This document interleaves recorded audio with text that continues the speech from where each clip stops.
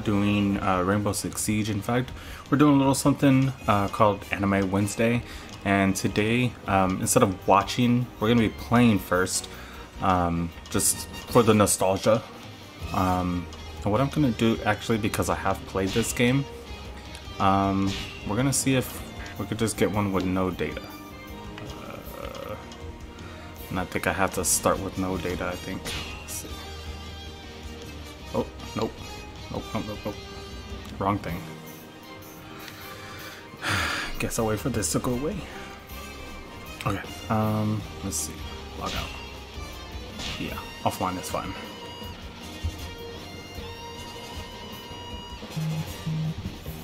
Alright, let's see.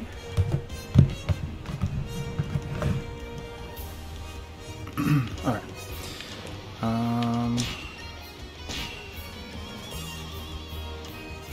You know what? This is what we'll do. Instead of starting new, we'll start a free log. And we'll start from the beginning. Yeah, this is the beginning. Okay, so we'll start from the beginning. And yeah, as you could tell, I was playing old Cracker. So this is what we'll do. We'll use someone we have not really used much. And I want to say that's going to be... You know what? We're going to use... I want to say Chopper. But I want to use Robin. I'm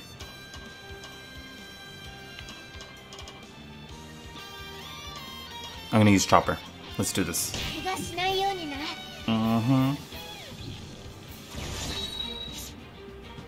Alright, now, again, I really am interested in One Piece, so I know a lot about the lore and everything. And this game really does not do it justice. It skips over a lot of it, and it has to. It can't cover all, 1,000+ episodes now.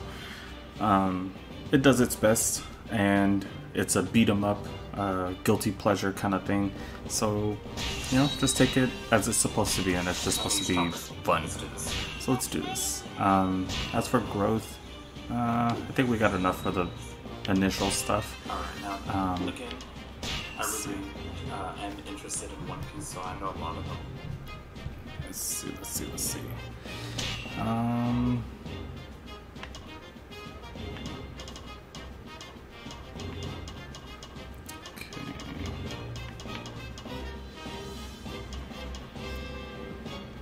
Alright, well, this is all you can get for now. We're just gonna start this off. Chopper. Oh, that's funny.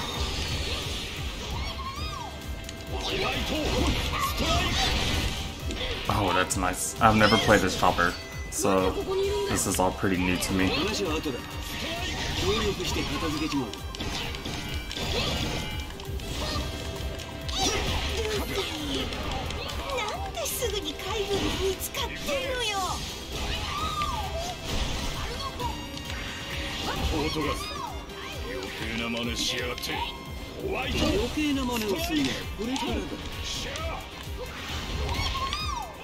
Okay, let's see what this does. Oh, nice. I'm pretty sure that's the, Rose Point or something like that. Hold on, let me...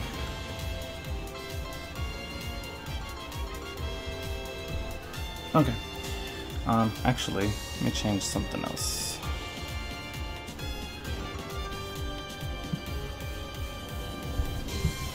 Hold on just a second, people.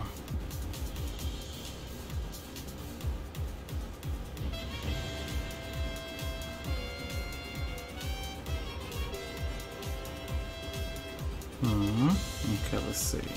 Connect. Just doing a little something on the side. Sorry about that. Okay. Alright. Let's continue. And I'm gonna turn off my sound, and every so often, I'll come back in and say a little something, but I'm gonna let the game audio come through.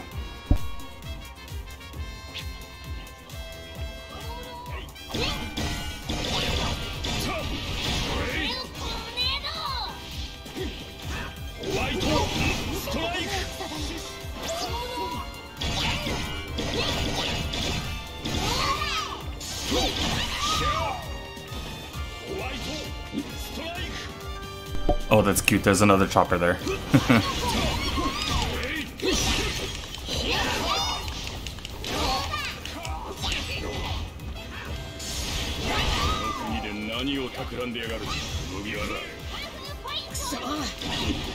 Nice.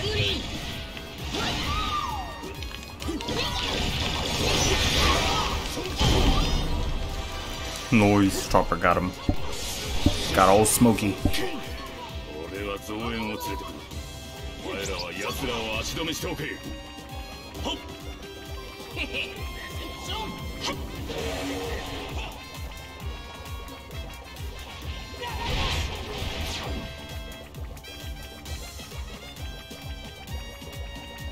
Luffy, この隙に海軍を蹴散らすぞ。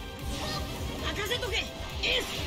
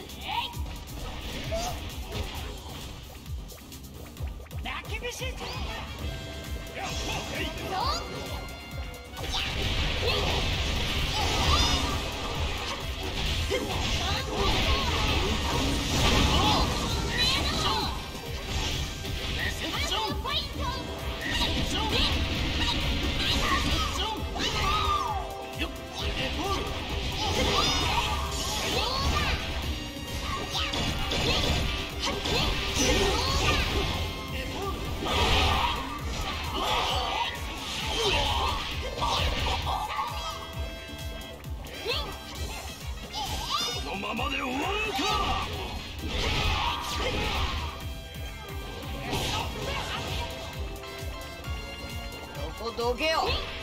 どかねえならぶっ飛ばすぞ。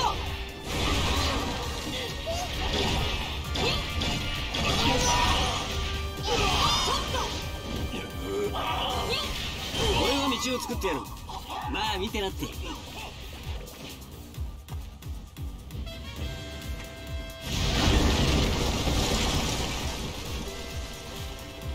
すげえ。エース、ありがとう。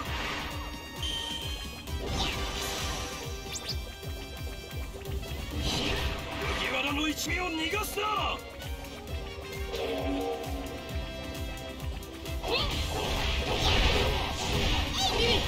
どこに行きゃいいんだ。子供の頃使ってた抜け道がある。あそこなら海軍にも見つからないはず。分かった。野郎ども、行くぞ。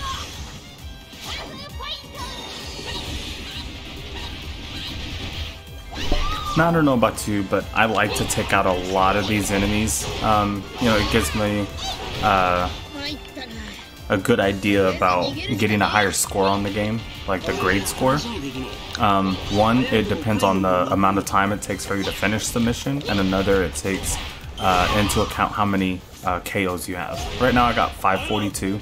That's not bad at all. For not really a personal power-up, he only has the like main maps. But yeah, doing pretty good.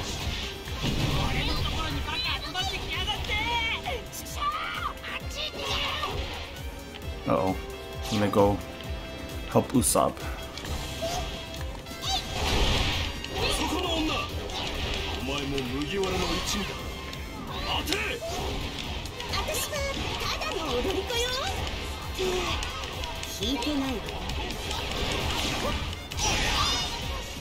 Alright, let's see.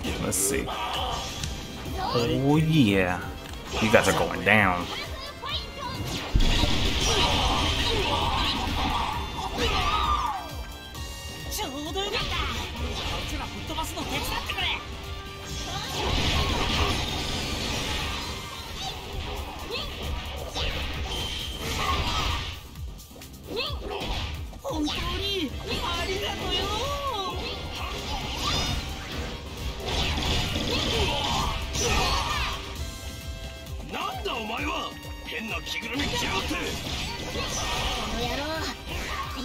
This ain't no costume. I'm a reindeer. Can't you see my antlers? Look at this. Super cute antlers. Look at that. Super cute. See how I sway? Look at that. See how I tippy toe? Boy, you just can't get cuter than that. I'm a reindeer. Can't you see my nose? See, it's blue. Typical reindeer nose.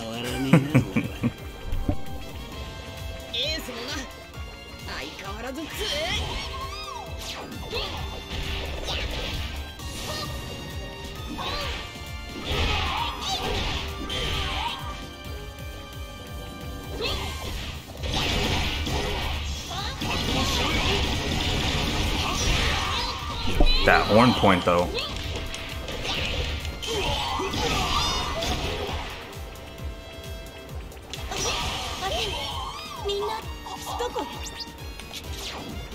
Oh, y'all done messed up.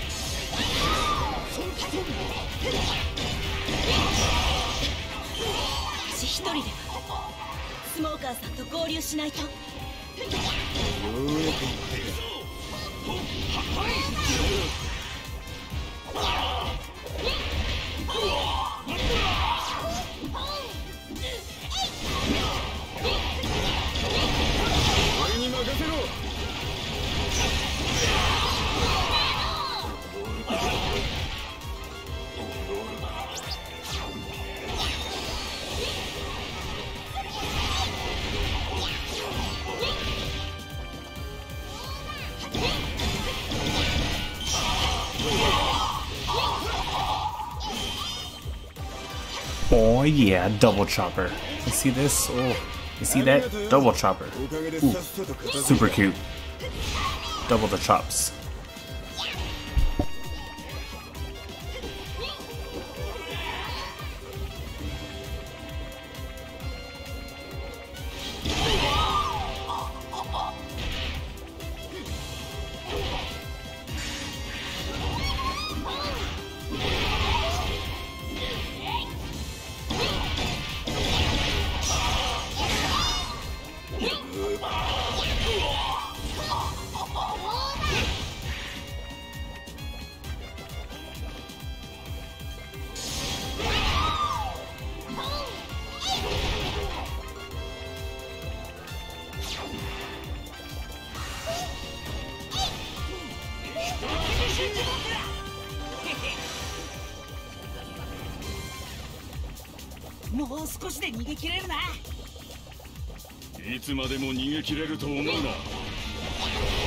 Uh-oh, there's Smokey. Where'd he come from?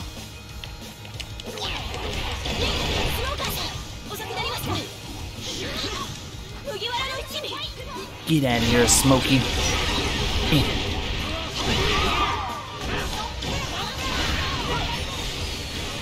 There we go. I need to break that shield he has. There we go.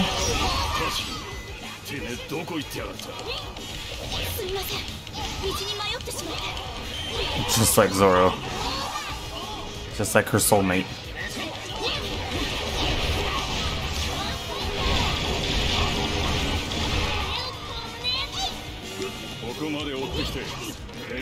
Oh yeah, some meat.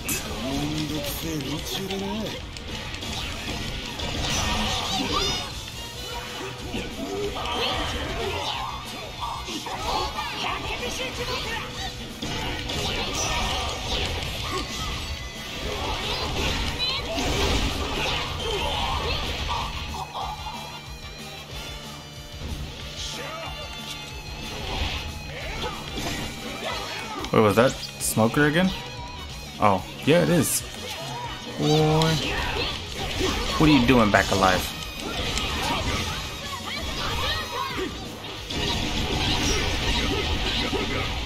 Ooh. And that's how you take out another Smokey. Alright, Tashigi, you're next.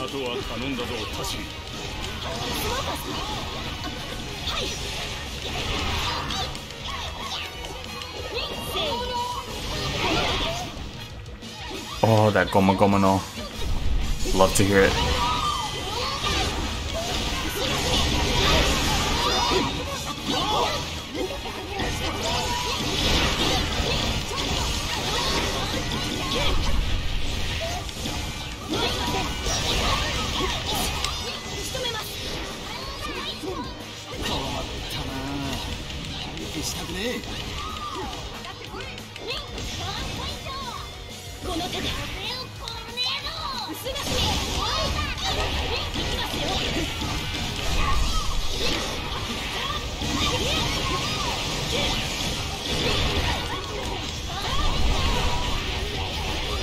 Oh, she is elusive.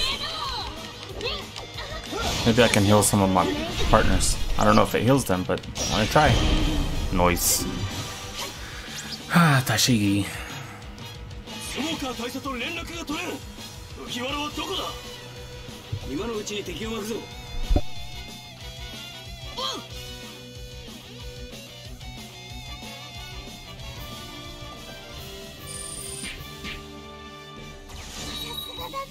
B is not bad.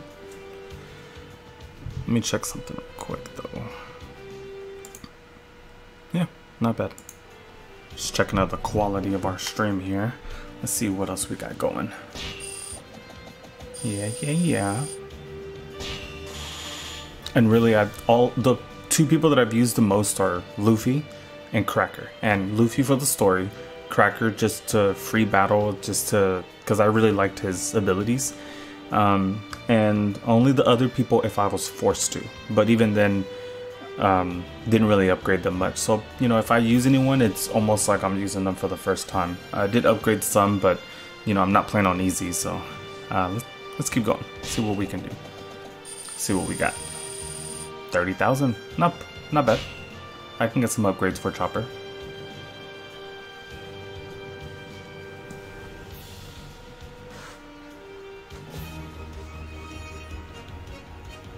Okay, episode 2, let's see if we can get another chop. Yep. And oh, it won't let me change his outfit. That's fine.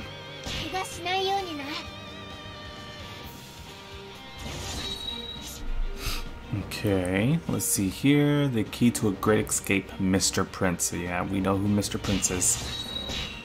Rescue Luffy and company. Oh, they're stuck in that cell. Ooh, and I get to be with Sanji instead of having to be Sanji. I like that. I like the free modes. Sort of like a what if. I know Chopper wouldn't have been able to help because, you know, he's a power user, Delve Fruit user. But yeah, let's see what kind of growth we can get for him.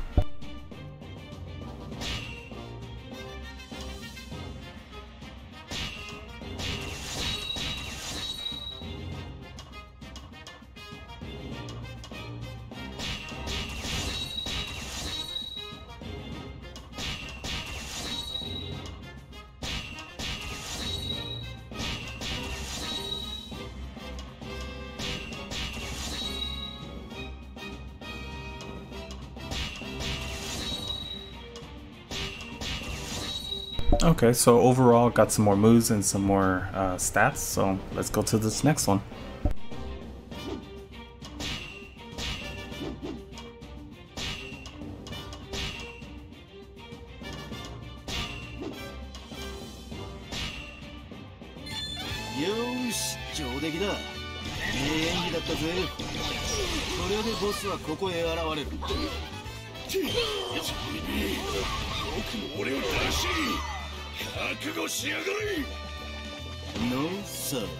Oh yeah, I like the changes of those moves.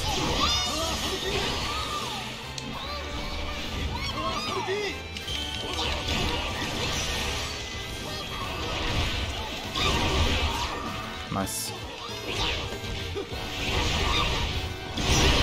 見ろチョッパー、さっき俺たちが暴れた場所に敵の仲間が群がってきた。あ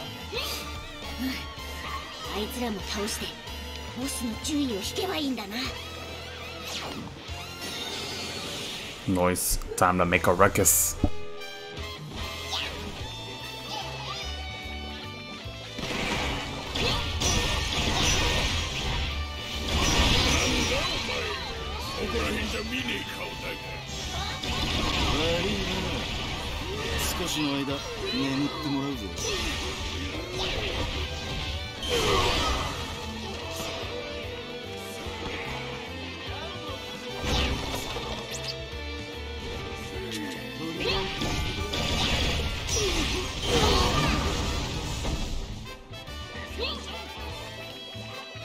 俺の名前はミスター・プリンス。覚えとけ。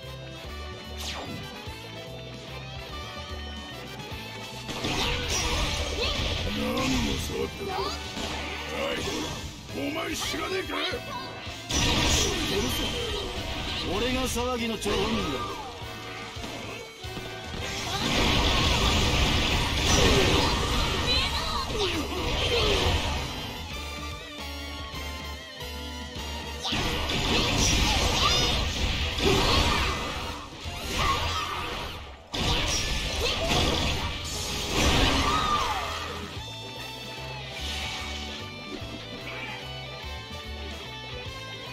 Okay, 2 places down, 2 more to go.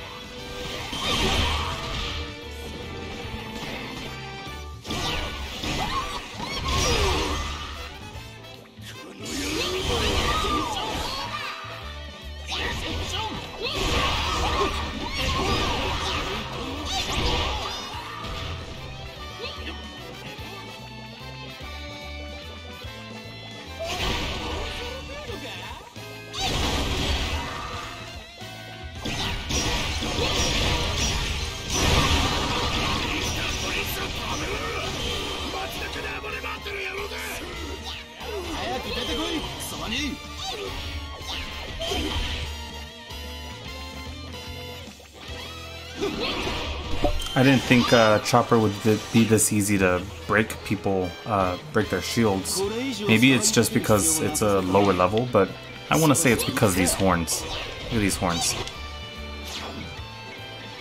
Alright, let's keep going. こりゃ一体どういうことだ。何が起きてる。おい、ミスター・プリンスと名乗る男が街のあちこちで暴れ回っている。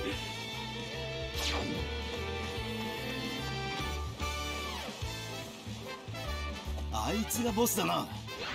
見つからぬように橋を渡ろう。橋の前の奴らを片付けりゃ一丁上がりだ。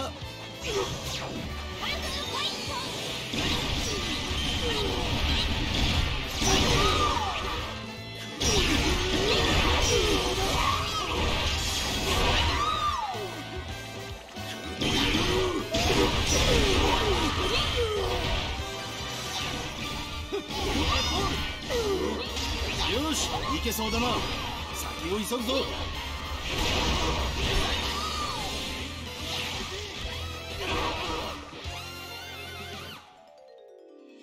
みんなリリー、なんとかしろ。ここから俺たちを出せ。急がないと。もう内乱が始まっちゃったの。もう少しだけ我慢してて、必ず助けを呼んでくるから。私は絶対にみんなを見捨てたりしない。 Now, just in case you're wondering, there are no English voices or voiceovers or dubs. It's only subs, which is completely fine with me. I've watched One Piece, you know, both ways. I prefer it with the original Japanese, but sometimes it can be easier to just like put in the background with English audio, and I like it, you know, both ways, I would say. 力を貸して。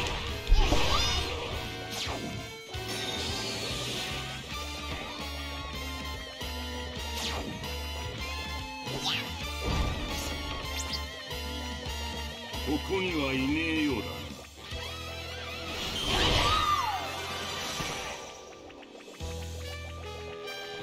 ルフィさんたちは檻の中なの。早く鍵を探し。よし。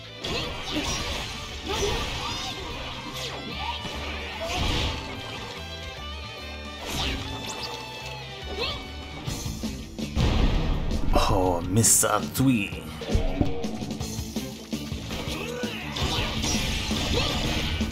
クロコダイルね。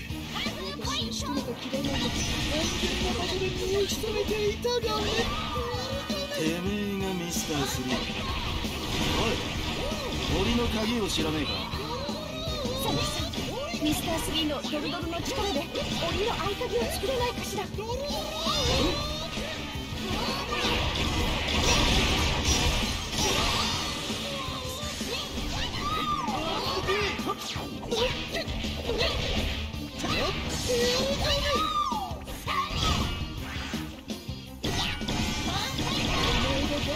知らんが麦わらの味方には協力せんがね。くだらないこと言ってねえでさっさと力を貸せ。 Oh yeah. What you know about that? Just melted you down.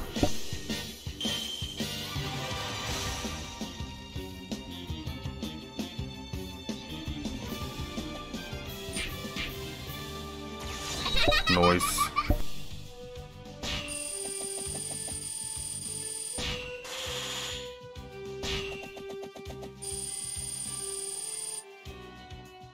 That's nice.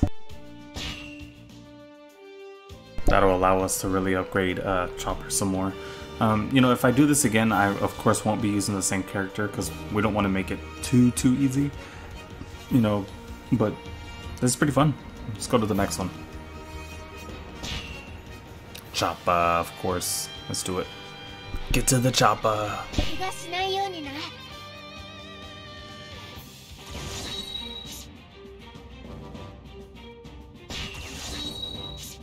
Okay, so this is the infamous battle of Luffy versus Crocodile, where Luffy, I mean, spoiler alert, Luffy gets pretty much drained and has to use his little cantina of water, so it's just memorable times. And I assume if you've seen, or if you've played this game, or if you've even seen One Piece, you pretty much know about that part because that's years ago now. But yeah, let's just continue.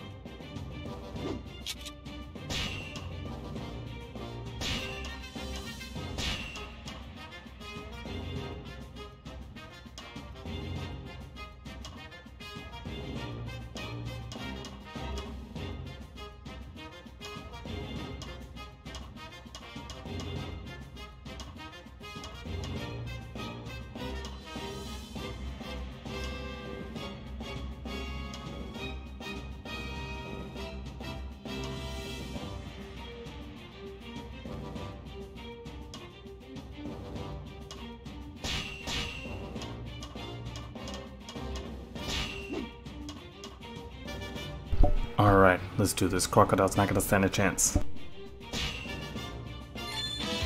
つだけ言っておくぞ。どうあがこうともお前じゃあ絶対に。うるせえ素直に。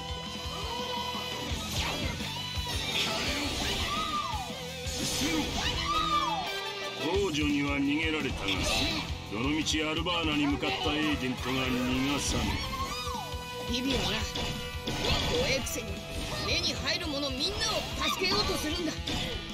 お前がいる限り死ぬまでお前に向かっていくから。お前は俺がここで仕留めるんだ。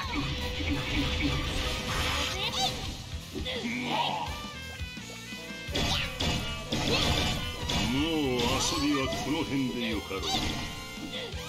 俺とお前では海賊の格が違うんだ。俺はずっと真面目にやってるぞ。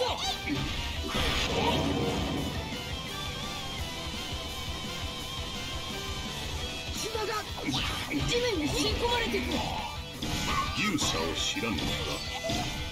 墓標のいらねえ砂漠のベンチなら勘を許す。この砂走るだけじゃ抜けられねえ。思いっきり飛んじまえば。悪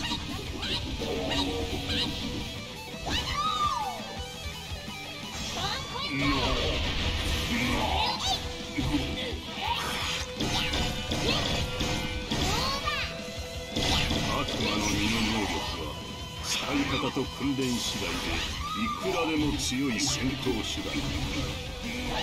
この俺に立てついたことを存分に後悔するのだな。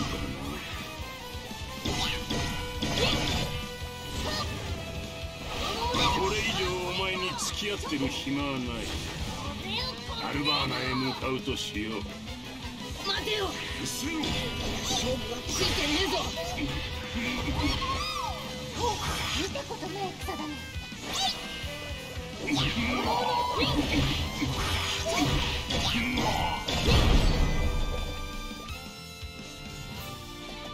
And that's how you do it. I mean, I'm sure people could have did it better. It's just, yeah, that's done.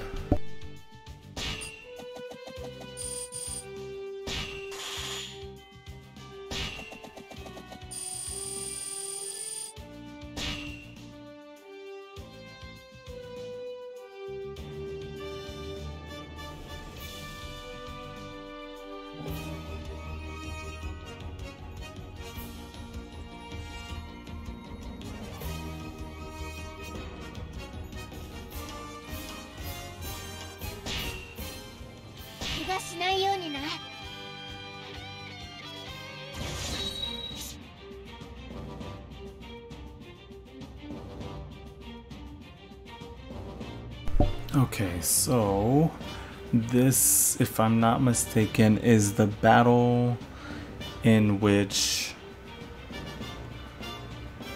the Straw Hats are trying to help the resistance against Crocodile. But yeah, let's continue.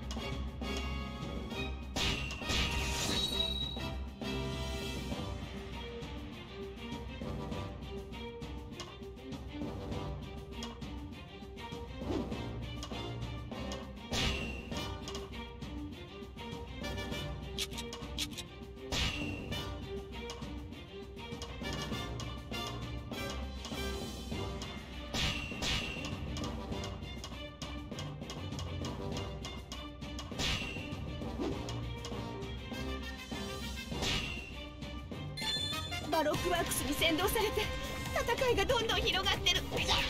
だけど止めるわ。まずはバロックワークスを倒しましょう。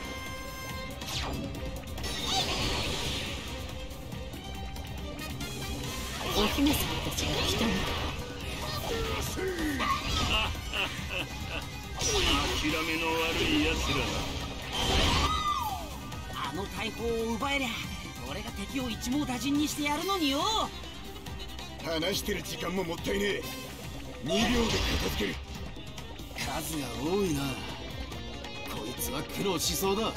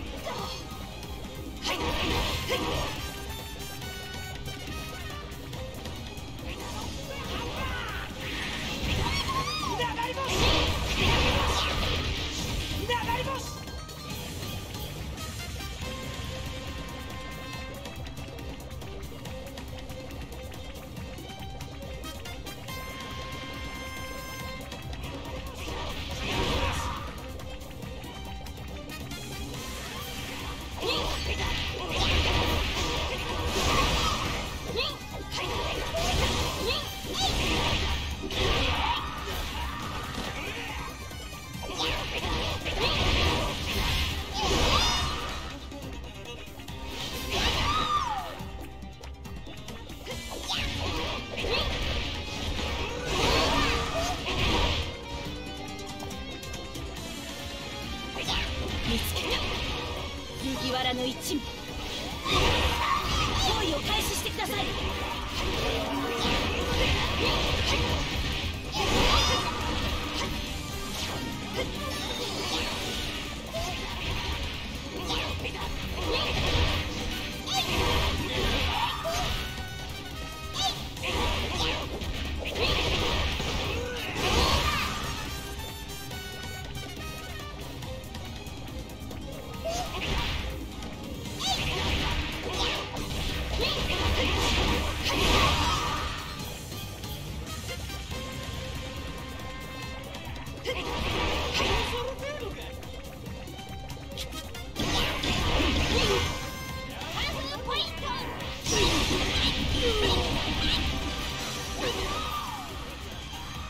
Oh yeah, Chopper doing what Chopper does.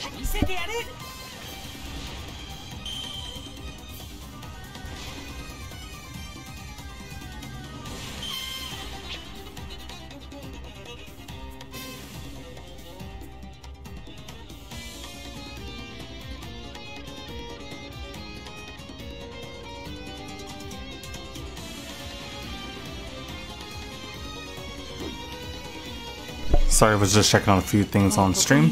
Let's keep this going. ミスターゼロ、行きましょう。そうだな。クソどもを見下すのも飽きてきたところだ。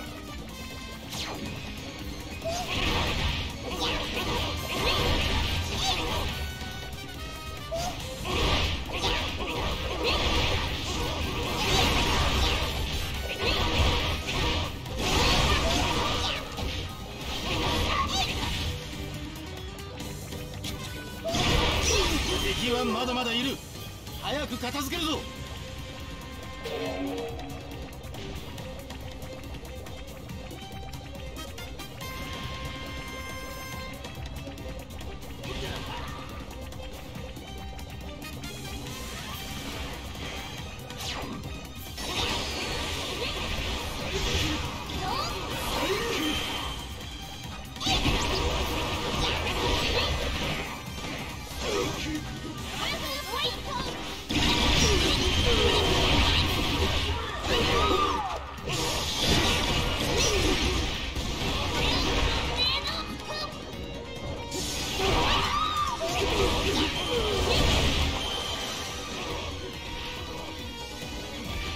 2秒はさすがに無理だってか。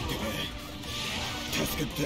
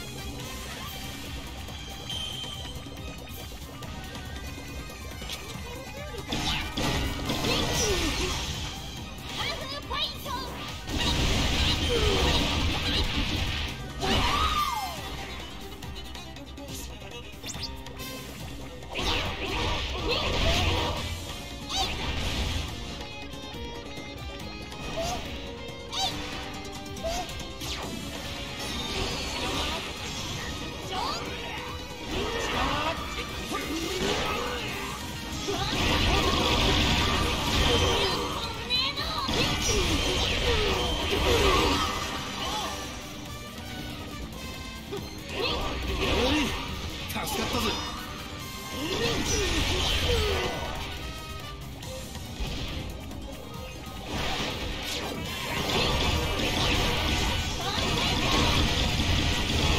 今まではうまく逃げられてきました。この手で必ず捕らえます。今はパクリ女に構ってる場合じゃねえってのに。このままじゃまた逃げられる。こんな状況じゃなければ喜んで虜になるのに。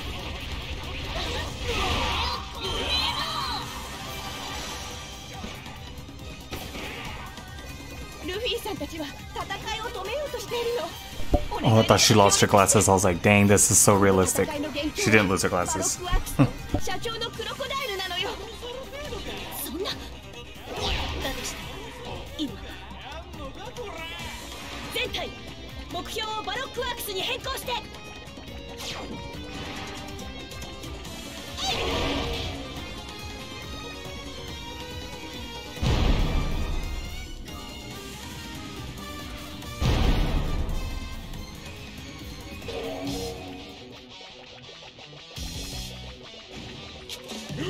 社長命令始末させてもらうぞ。みんな死になさい。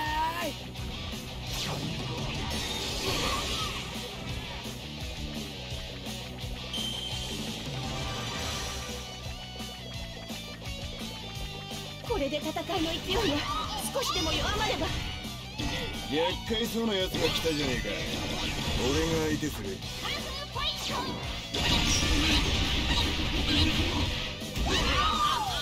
仕方ねえ。もう片方は俺が引き受けた。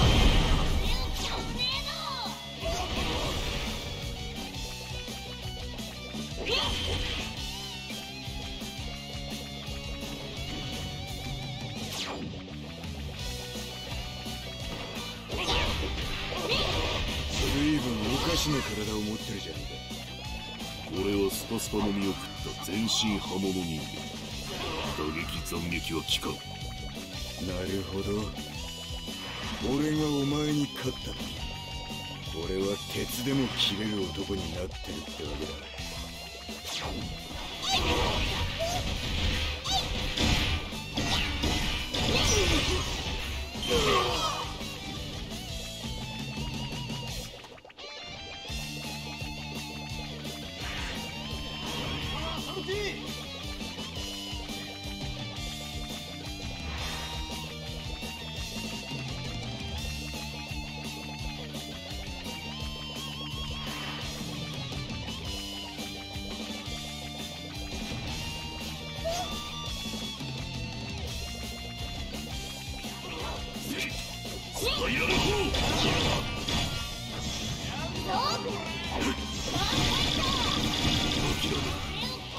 俺は今まで剣士と名乗るほどに傷一つつけられている。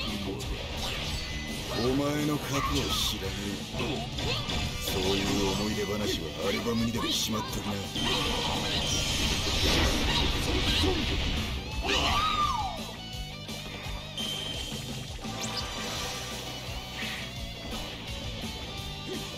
抵抗しても無駄だ。どうせこの広場4時半に吹き飛んじまう。お前らみてえのもまとめて吹き飛ばすためにある場所からここを砲撃する予定なんだよ。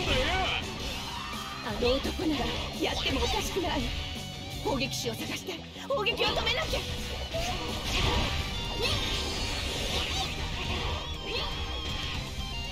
砲撃するなら高い位置からのはずだ。高い建物の近くに怪しい奴がいねえか探すぞ。All right, let's hurry.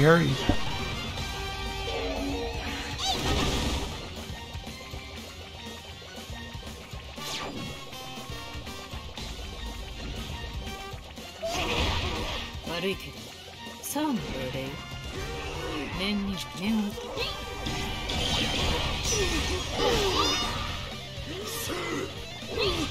あの男もしかして砲撃手じゃない？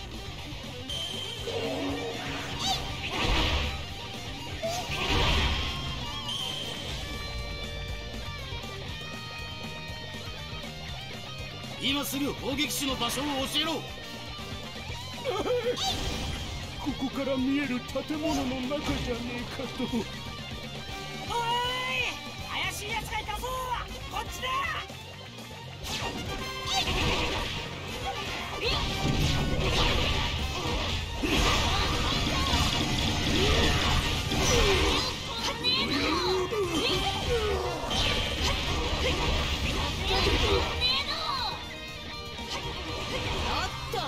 攻撃手の場所を教えなさいよ。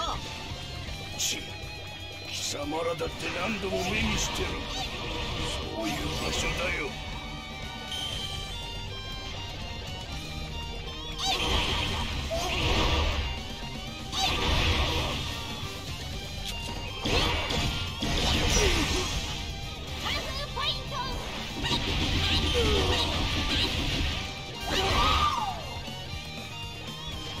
てめえ、この広場を狙ってる砲撃手ってのはどこにいる？一番高い建物の上だって聞いたぞ。く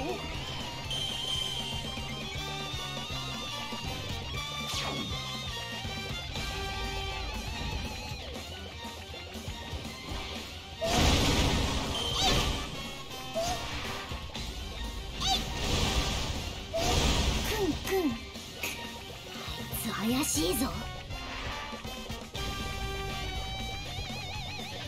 どっかに薬草はないかな。悪いな、助かった。 Noise, I can heal him. Besides just rescue him as well.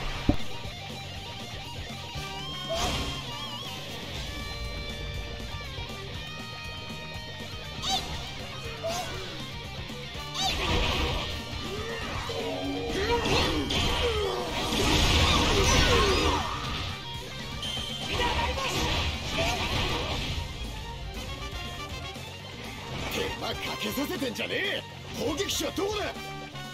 砲台を置けるような場所を考えればわかるんじゃねえかと。攻撃されたらあなたたちも死ぬのよ。場所を教えて。階段を登らなきゃならねえ高いところだぜ。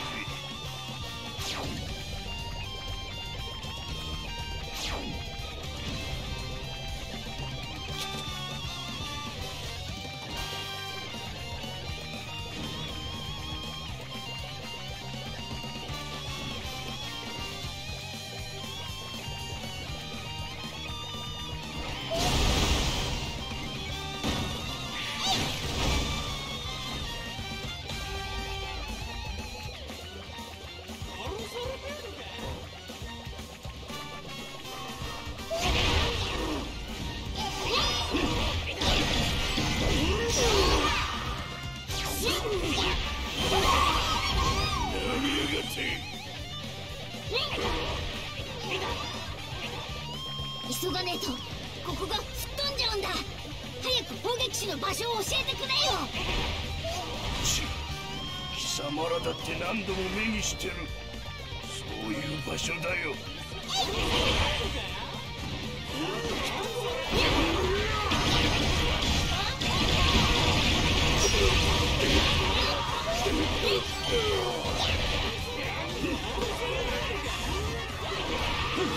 砲撃手はどこにいるの？答えて。一番高い建物の上だって聞いたぞ。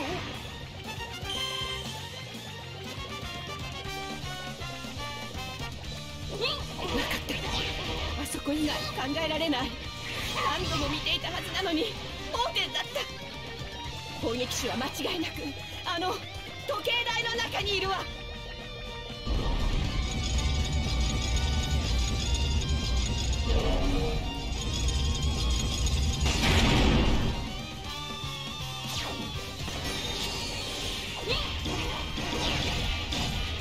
邪魔しない。殺しかねない。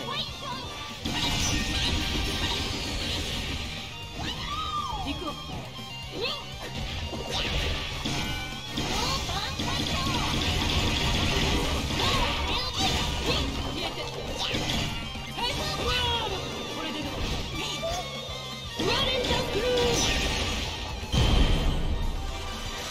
Alright. Sorry I had to beat you, Robin. 思ったよりやるよ。今来てあげる。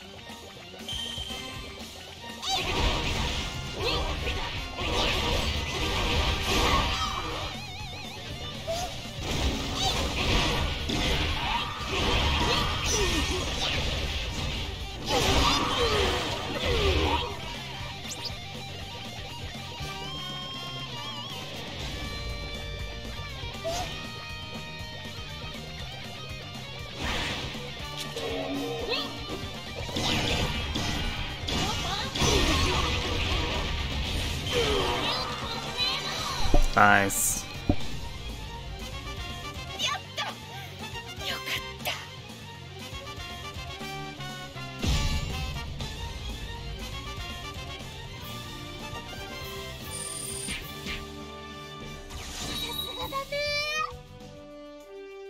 I wonder how many they wanted me to kill. 2,000?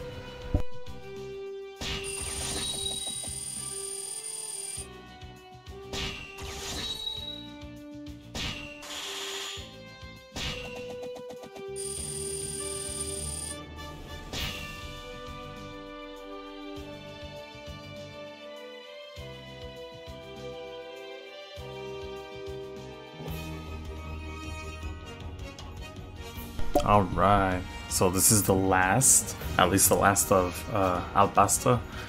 So let's go through. Great Battle of the Royal Tomb. And this is a pretty cool part in the show as well, the series, because this is where you see one of the poneglyphs, and Robin gets to see it and before it, you know, collapses in.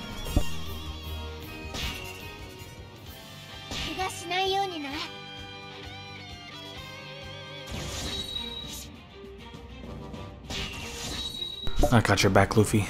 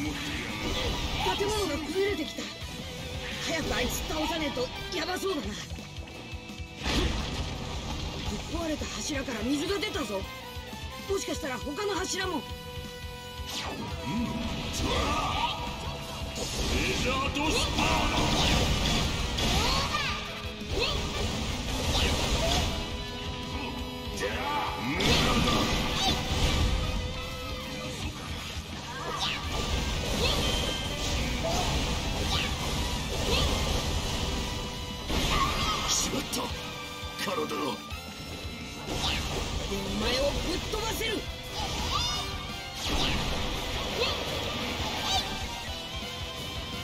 This is really not smart though. We're all 3 devil fruit users.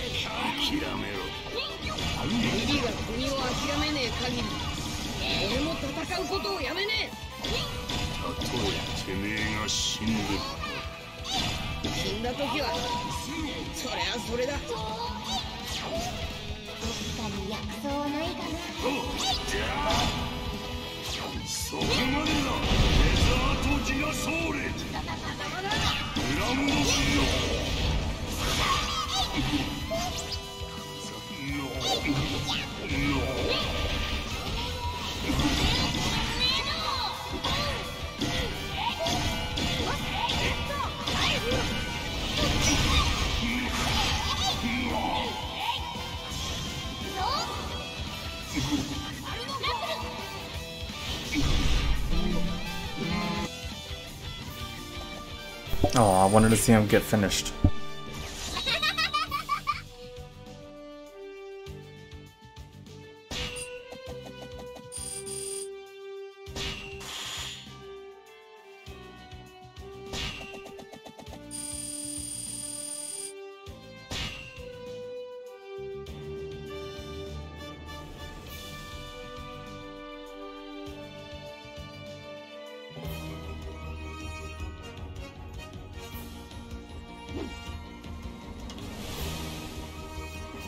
Alright, so we're on to Enies Lobby.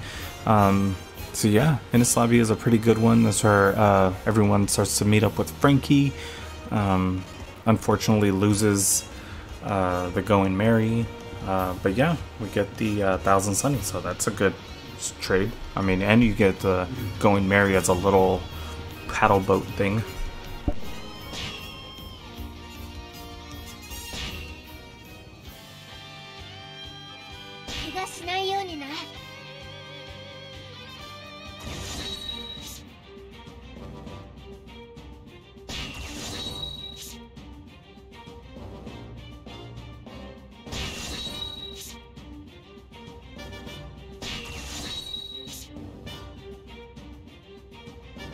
So if I'm not mistaken, this point in the show, yeah, the money gets stolen, and it was supposed to be used partially to repair the Going Merry, and then partially just to get supplies and clothes and stuff like that. A sword or a sword or two for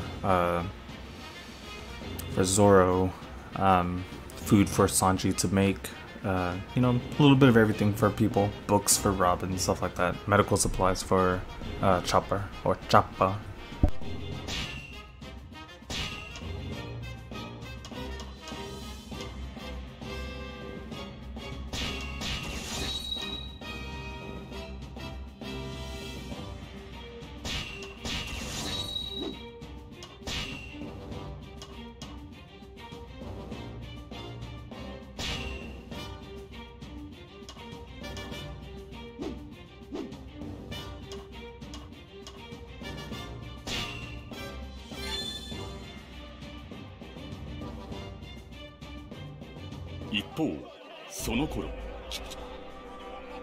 水が澄んでて街並みも綺麗ね。歩ける場所もあるんだな。近くの島では今仮想カーニバルをやっているらしいわ。この町の人たちも参加の準備をしてるみたいね。え？なんでそんなこと知ってるんだ？そんな話し声が聞こえたから。癖なの。子供の頃から人の顔色を見て聞き耳を立てて生きてきたから。はあ、すげえなロビンは。お、あそこに本屋がある。寄っていいか？もちろん入りましょう。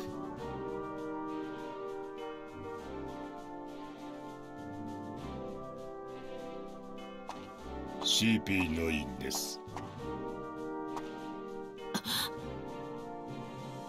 CP9。あれ？ロビン、どこ行ったんだ？おーい！ロビン！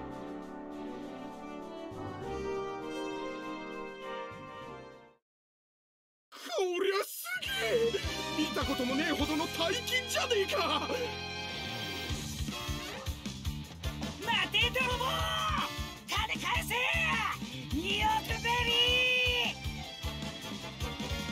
ー！兄貴に届けるぞ！それ逃げろ！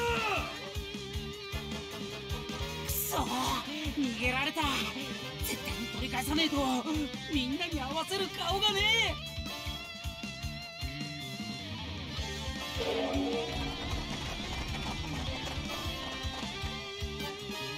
金を取った奴らはまだ近くにいるはずだ。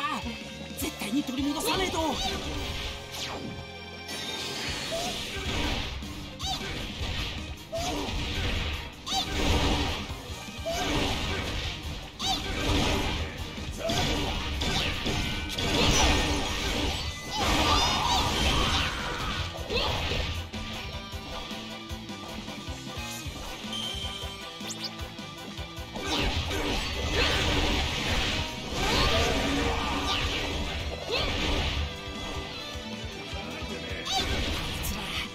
金を分けて持ってるみてえだな。残らず取り返さねえと。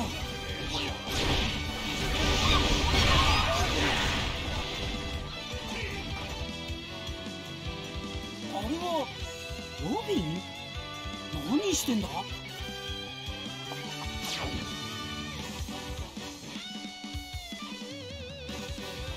見失っちまったけど、今は金が先だ。何が何でも奪い返さなきゃならねえ。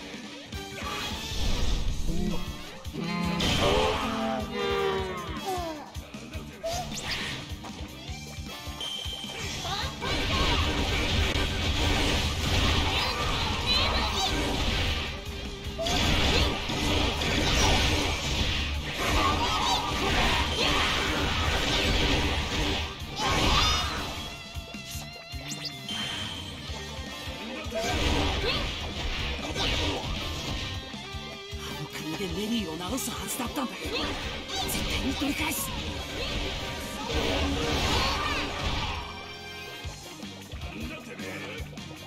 れは俺たちの船を修理する大事な金なんだ。返してもらうぞ。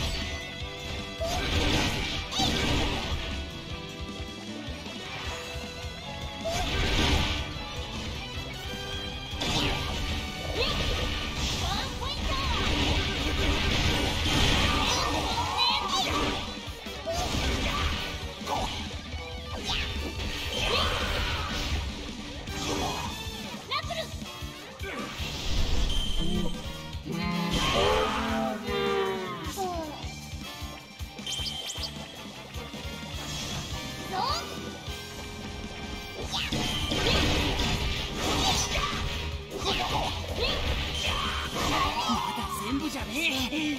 メリーのためにも必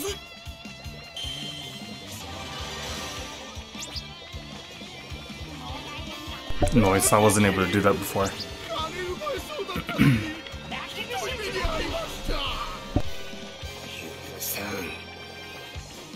俺がやって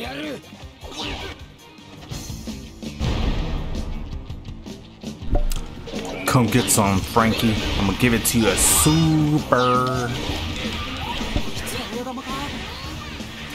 金を狙ってくそ絶対に渡さねえぞ。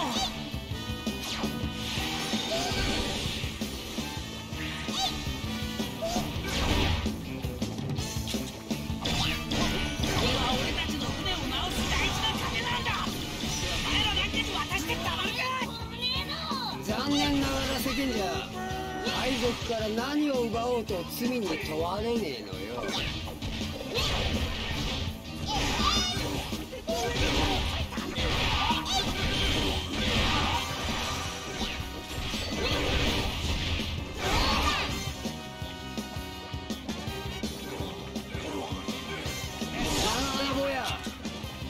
覚えときな。俺に逆らっちゃ生きていけねえぜ。ふざけるな。男ウソップを受けて立つ。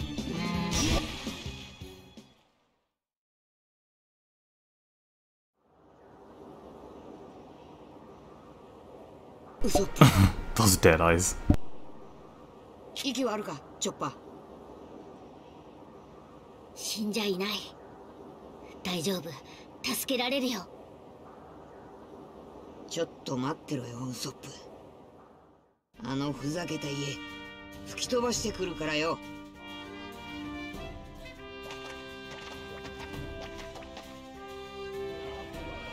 I love how they were like, wait here, and Chopper was supposed to help him, and then I just keep walking off. あれは麦わらのルフィ。あの貧弱長っ鼻野郎のいる一味の船長だ。てめえの実力のほども知れるってもんだな。こっちから叩き飛ばしてやる。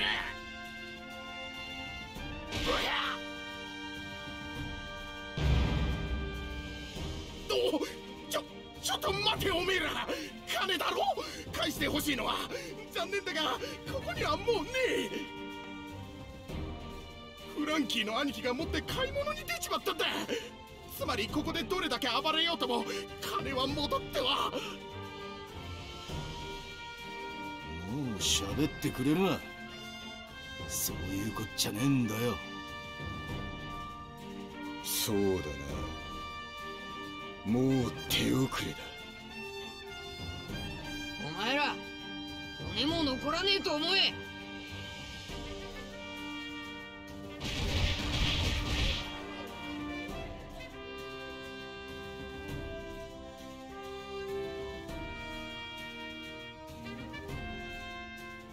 おうか、フランキー。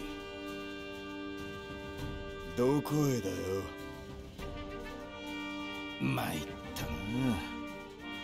金の行方は本当にわからねえようだ。フランキーってやつを締め上げても買い物された後じゃな。おい、ウソップの応急処置終わったぞ。とにかく船に戻るか、ルフィ。船よ。ん？決めたよ。ゴーイングメリー号とはここで別れよう。どんな目にあっても後悔するな。お前が望んだ決闘だ。当たり前だ。もう好きで来いよ。帰り討ちにしてやる。 A little bit of context for this fight. Luffy is fighting Usopp because Usopp's saying, hey, we can't leave the Going Merry. It's been our vessel and it's part of our crew. And Luffy is like, I guess you can say a little more of a realist in the sense of, in order for me to become king of the pirates, I need a usable ship. And unfortunately, Going Merry is not that ship right now. Although he does appreciate it and he wants to take it with them, you can't really do that, especially if you have to find the money to get another one and all this and that. But yeah, he feels it too. But now Usopp is fighting Luffy because not just for a fight, but because he's trying to become captain to say, hey, I'm now the leader and I decide that we're gonna take the ship. So he's trying to fight him, and of course it's a pretty much losing battle, but it's to show his commitment. And Luffy is like, yeah, I'm not gonna hold back, and this just whoops him. I mean, it doesn't completely wipe the floor with them. He tries, Usopp tries to do his, you know, special abilities, and they do a little bit of something, but not enough. Not enough.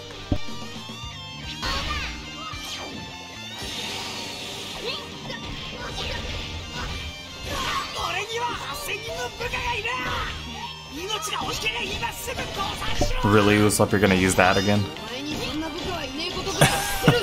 I know you don't have anyone under you. That's funny. I got 8,000 men back at home.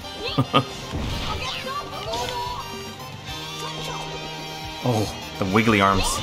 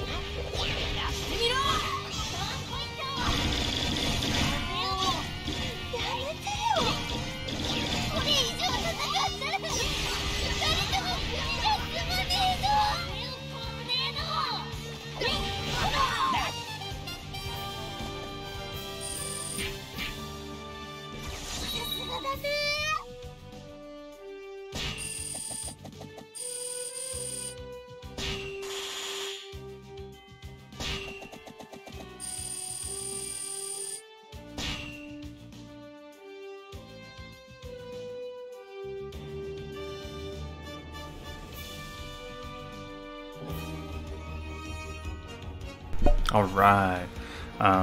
So yeah, we're gonna keep continuing. That was nice. Okay, let's just go through. So this one's, I don't want to say gonna be hard, but Lucci is always, especially at this point in the show, he's a bit of a hassle.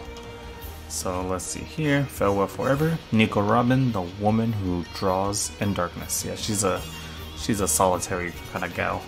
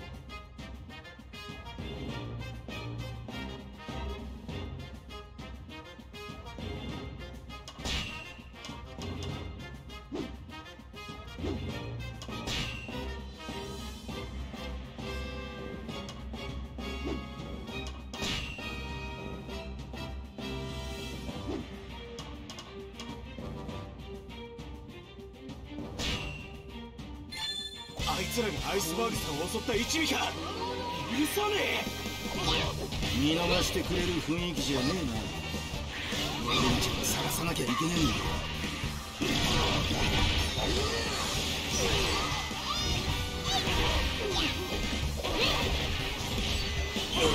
アイスバーグさんを言われないうちに。畜生。ロビンを捕まえるんだ。じゃなきゃ何もわからねえ。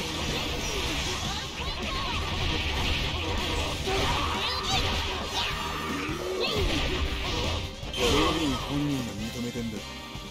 あいつがアイスバーグを襲ったのは間違いだ。ならロビンはもう一度アイスバーグをそこを捕まえるぞ。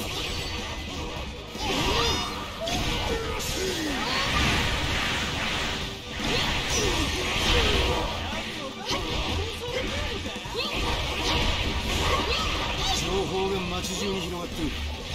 むやみに動くわけにはいかない。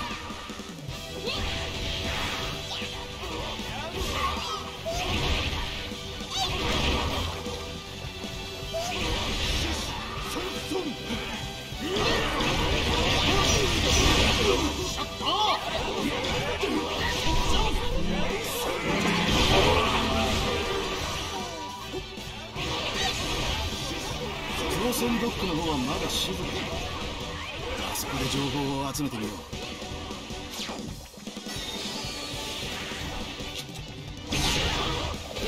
麦わらの海ってのはどこだ。おい。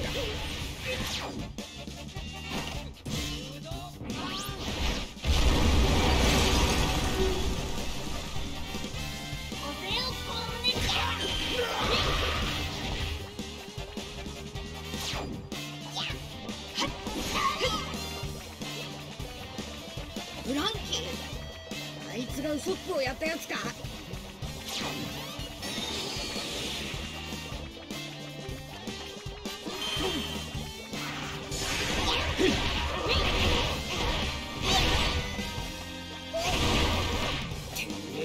いいってな。人のくせにえらく大暴れしてくれるじゃないの。お前がフランキーか。お前をぶっ飛ばさねえと気が済まね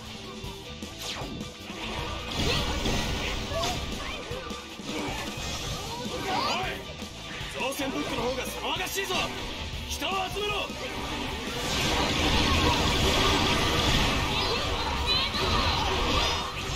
これじゃ情報を集めるところじゃねえ。やれや簡単に乗り込むしかねえか。い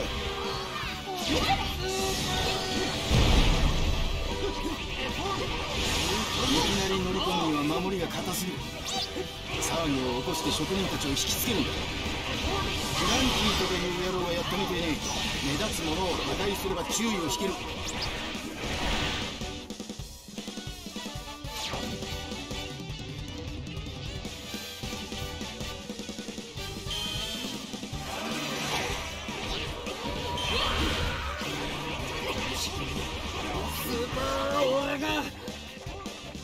兄貴がやられちまっただと。俺たちも逃げるんだ。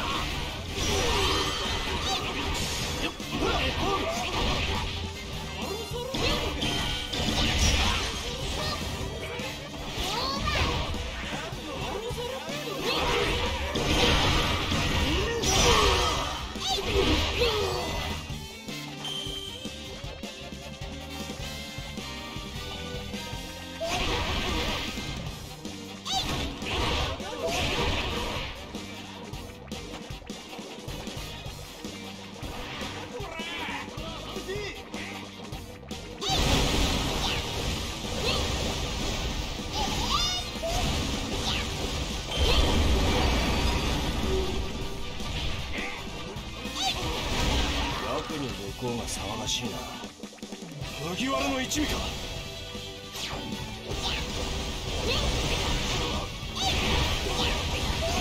まくいったか。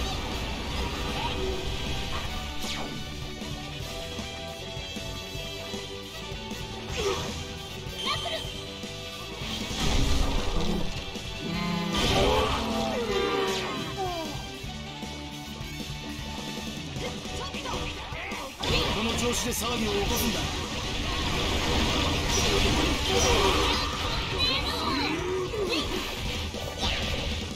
もうめんどくせえ。俺はまっすぐ行く。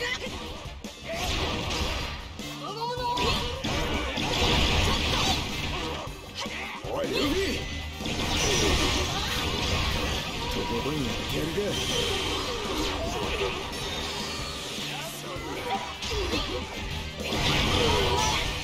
作戦なんて聞いてくれないわよね。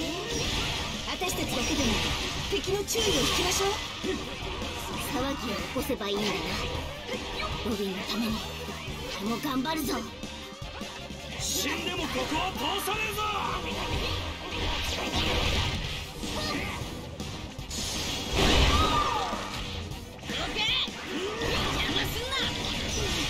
あれがロビンちゃんの本心とは思えねえ。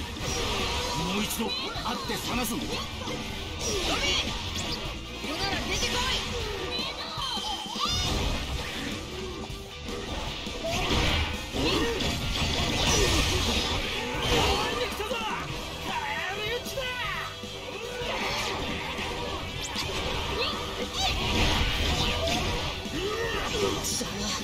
キリがねえ。ナイフ。ここで止めろ。ガレーラのはずだぞ。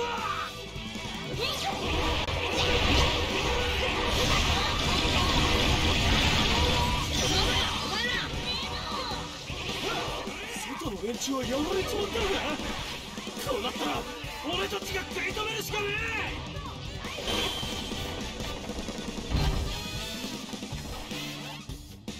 え。ロビンはあの中か。突っ込むぞお前ら。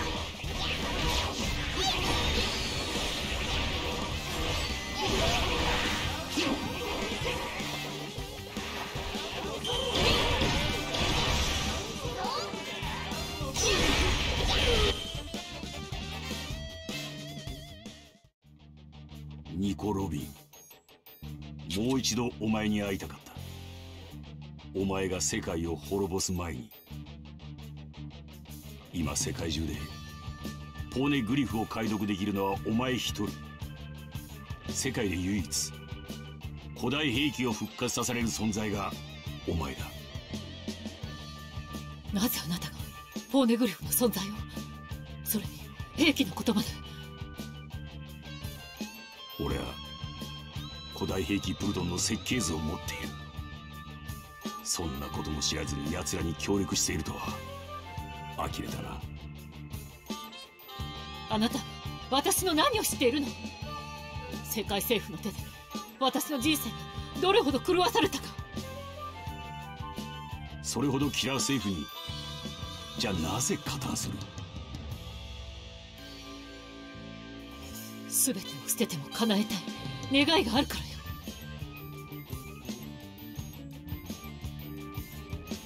願い？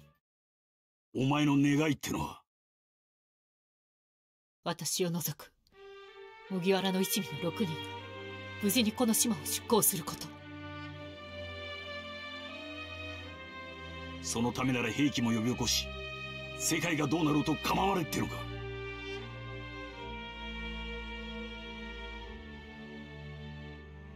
構わない。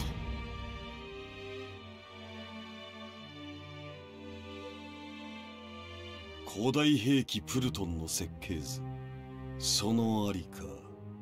多くの犠牲が出る前にお話しください、アイスバーグさん。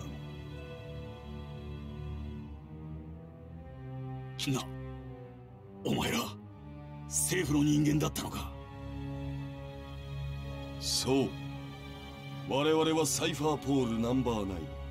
潜伏など造作もない任務。しかしこの件に費やす時間もリミットを迎えました。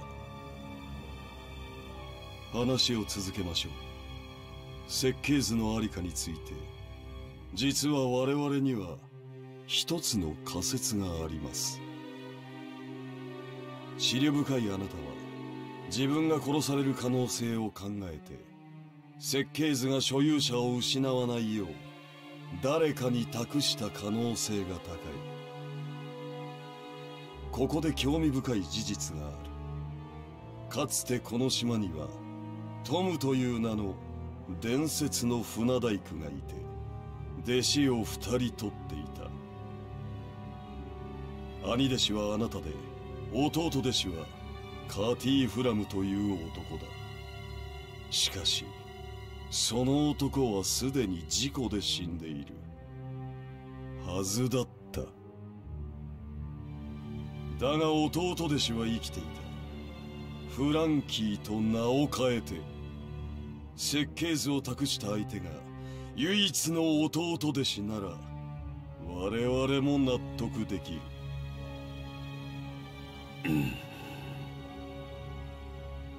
あくまで仮説だったが、あなたのその反応がそれを的中だと告げた。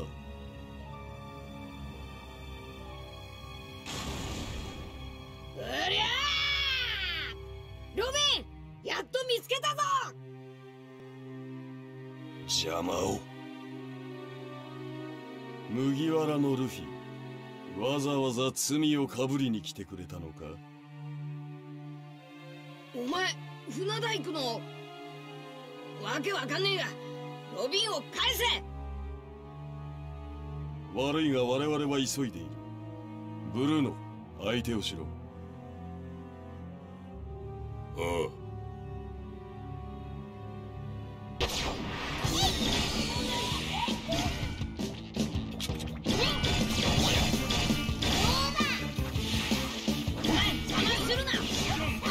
ットの話は終わってね。心をしろ。でっかい。なんでこいつらこんなに体勝てんだ。それが超人的大義6式の力だ。我々 CP9 は皆会得している。回転ロー。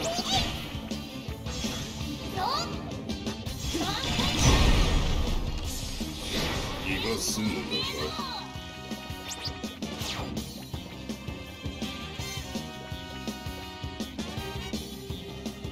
Wait, wanna fight Lucci? Yeah, I didn't think so.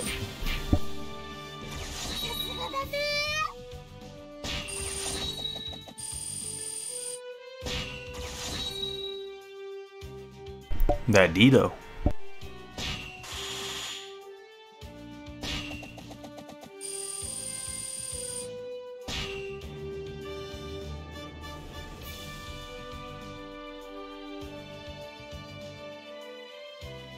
So of course there's plenty that is going on between each of these episodes, like this farewell and then CP9 on the attack, Usopp struggle.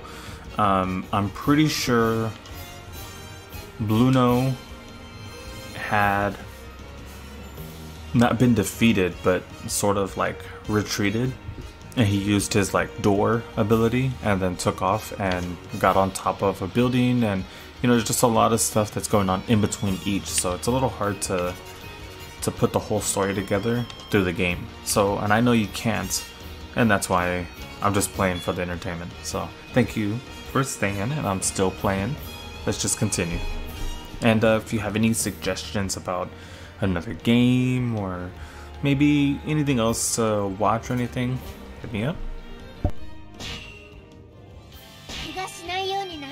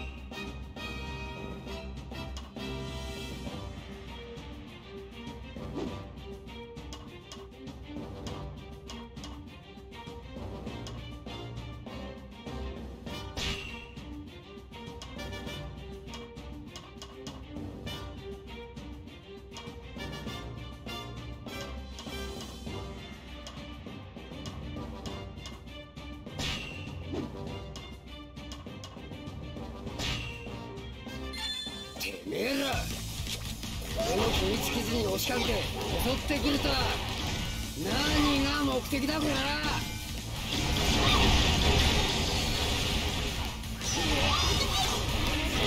簡潔に話す。俺たちの本性は世界征服の諜報部門。お前にはこの意味がわかるか。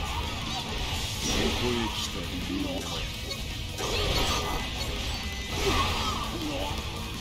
おい、お前巻き込んですまねえ。どうなってんだかわかんねえから今は協力した方が良さそうだな。フランキー、我々はもう全て知っている。お前の本当の名はアトゥーフ。8年前に死んだと言われていたトムのもう一人の弟子だ。どうやって調べたか知らねえが見事なもんだな。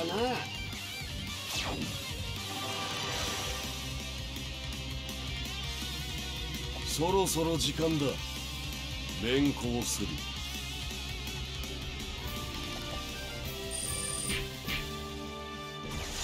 Oh, okay. That was quicker than I thought it would be. I think last time I took a few minutes because, well, I wasn't as built as now, and also I was attacking more of the people, trying to see if maybe the S for the enemies was like 1,000. So yeah, I wasted plenty of time, and I think I had a A on time, and I ended up getting an A in overall. But yeah, got an S this time. Doing great so far. Let's keep going.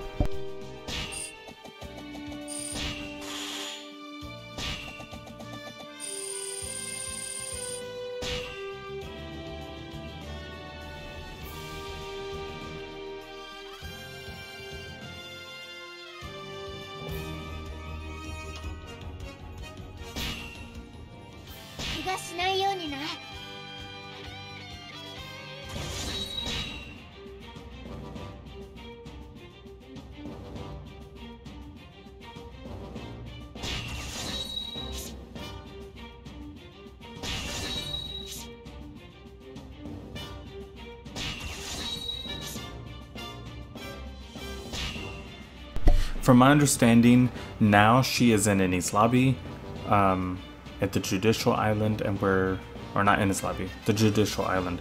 We're trying to get through and to her, sort of like a prelude to Ace. We're pretty much plowing through enemies trying to get to her, and it's like some of the best parts in each season, where the enemies are just stacked right in front. And usually at the beginning of a season, they'll go through story and, you know, some filler, and I mean, I don't mind filler, but the best part is where it's at the end. You know, fighting with not against, with Whitebeard, or fighting against Crocodile, or fighting against Lucci. Pretty great times. But that's where we're at right now, and the Frankie family is trying to help us out because of what we did to, I guess, help. We didn't really help, we hurt back, I guess. But yeah, they're helping out. So let me just go through a few growths for Chopper, and then we can go forward.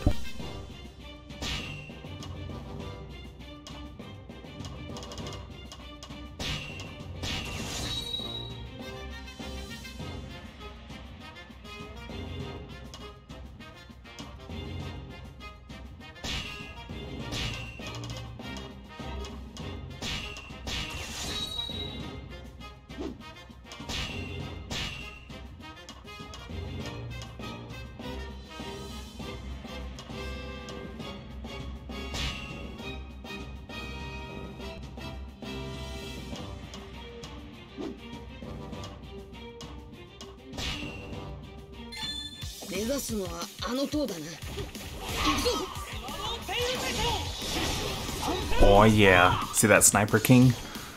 Never guess who that is. Never guess, with that long nose. Never guess who that is. And we got all the gang here. We got Zoro over there. We got another Chopper. Nami. Got a Sanji. Alright, let's get this going.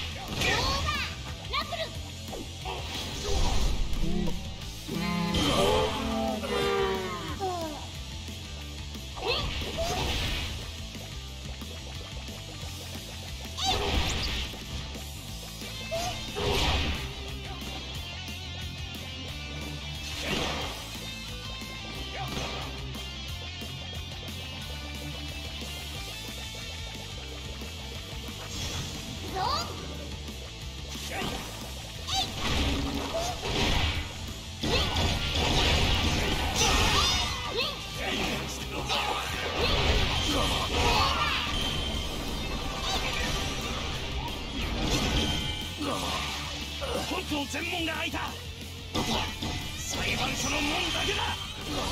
諸君、気をつけたまえ。前方で海軍が待ち構えているぞ。裁判所の門も俺たちが開ける。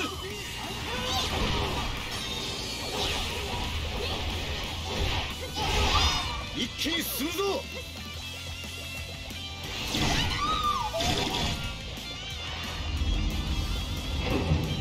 ここの守備を任されよ。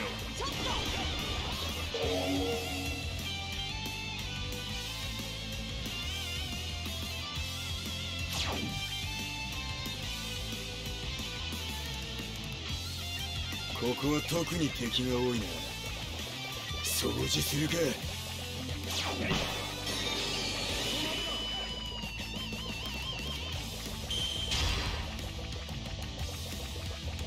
ロビンちゃんが俺の助けを待ってるんだ。邪魔をするんじゃねえ。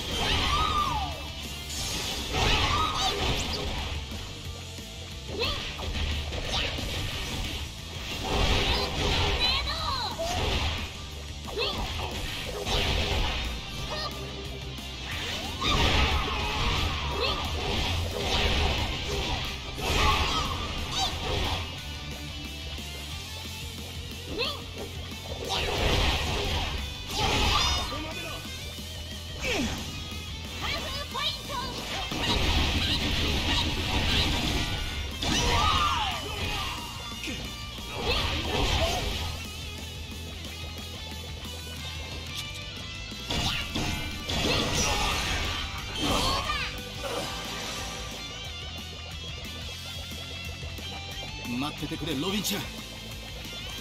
今頃寂しくて泣いてやしねえかな。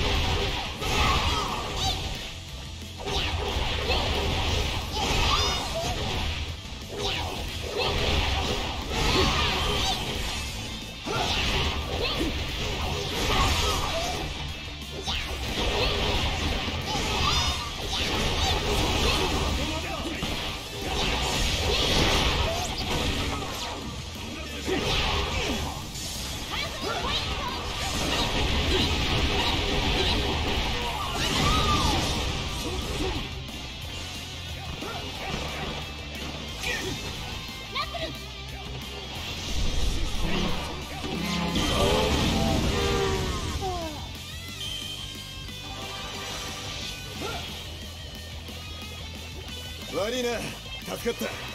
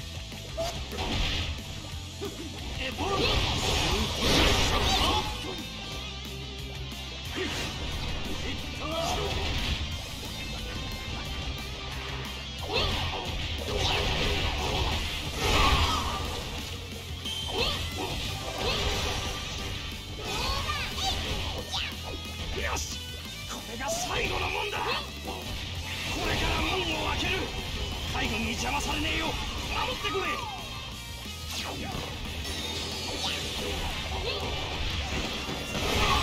おい、どのくらいで門が開く？わからねえが、一人じゃ時間がかかるかもしれねえ。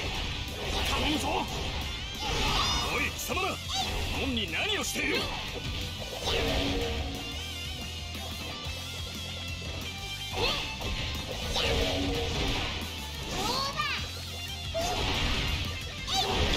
この門、先ほどの門とは違うな。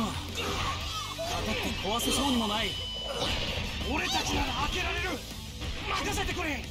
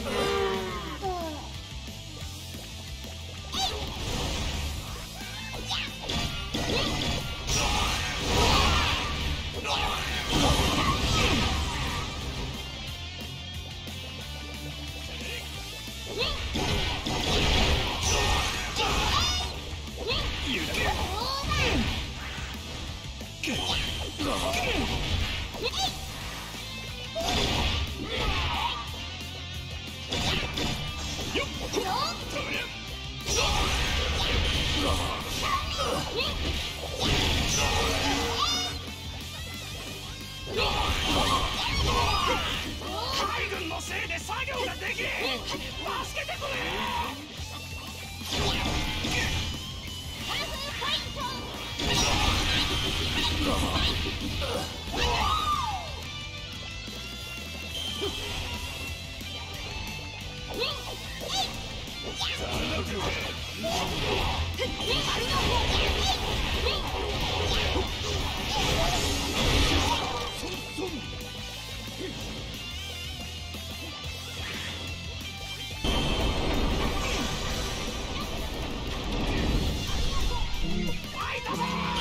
先に進んでくれ。ロビンはここじゃねえな。上に登れば最後の建物が見えるか。い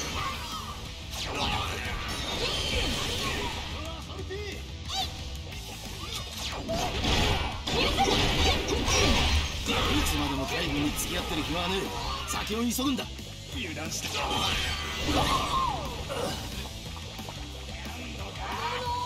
い、お前ら先行ってるぞ。そこまでだ。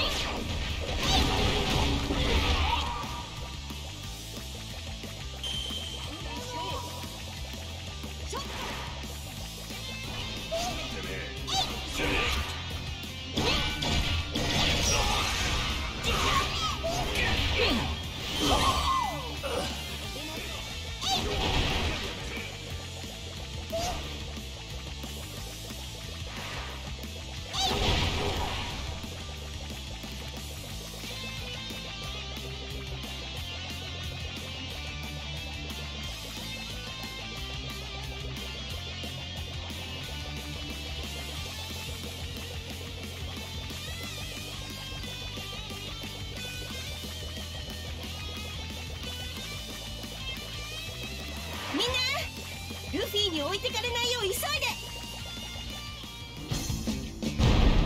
Here's Blueno.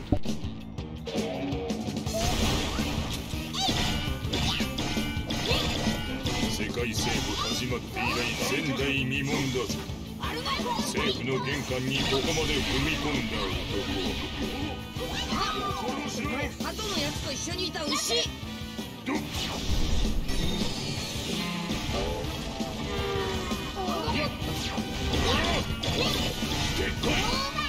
つまで暴れる気だ。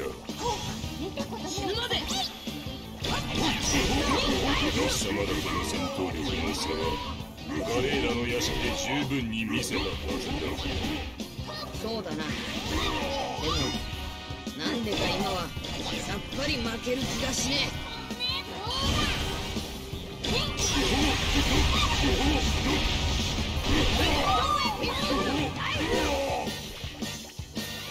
バカ。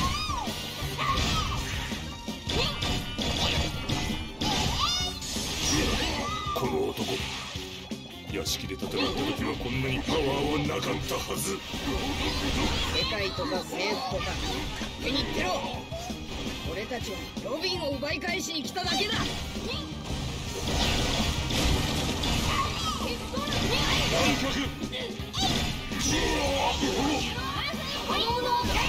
俺はお前らとここで会ってよかった。 Nice, it was that horn point.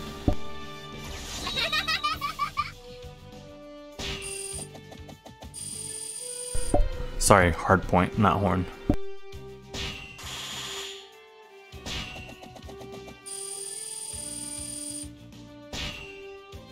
Oh, that's a nice trunk just for Chopper.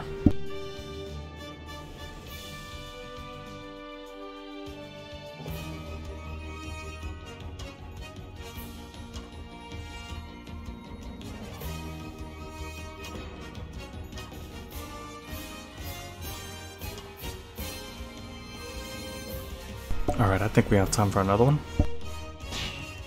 怪我しないようにな。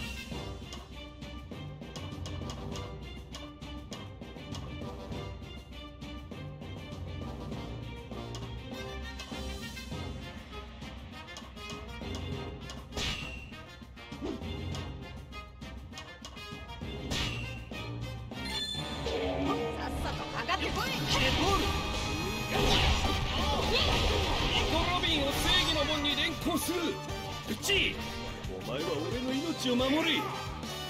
俺だけでも抜け出せたらいいな。追っ手を振り切れねえ。バティフラも取り伏せろ。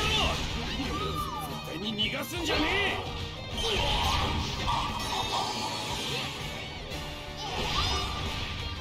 あいつらついに司法の塔にまで来やがった。とっとと正義の門に行くぞ。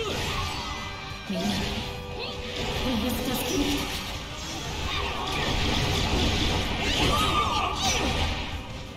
油断してここまでだ。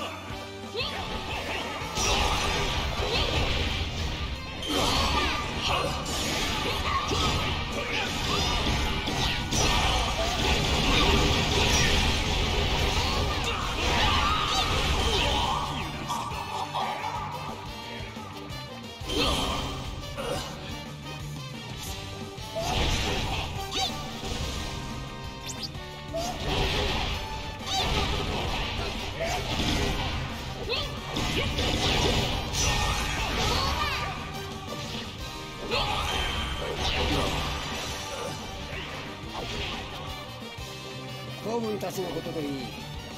世話になったな。今度は俺がスーパーな大戦力となってやる。勝手にしろ。俺はまだイソップのこと根に持ってんだからな。いや、仮面つけてそこにいるだろう。ためらいの橋に行くには地下通路を通るしかねえ。早く行くぞ。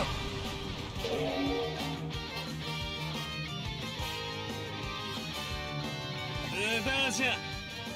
ためらいの橋へ通じる扉の鍵はわしらが持っとるからの。うわー、わらららって出た。上等だ。叩ける。よし、お前は俺を守れ。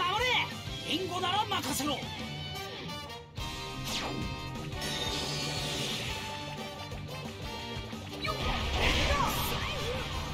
コーラが切れてきやがった。俺はチョコラ休日室に行ってくるぜ。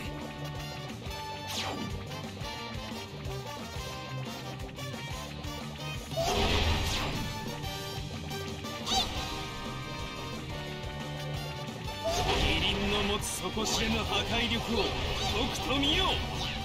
その長え首、弱点にならねえといいな。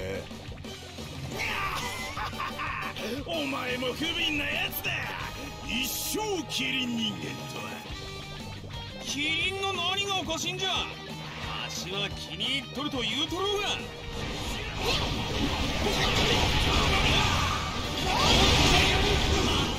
狼、人間の能力者か。安心しろ。見た目と違って痛がる趣味はねえからよ。瞬殺だ。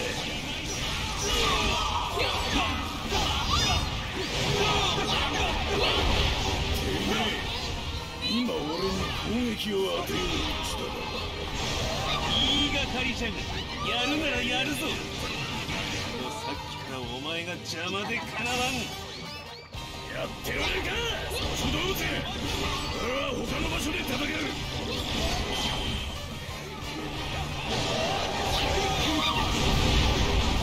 狼のやつどっかに行ってしまったぞ。俺はキリンの相手で手一杯だ。そっちは頼んだぞ。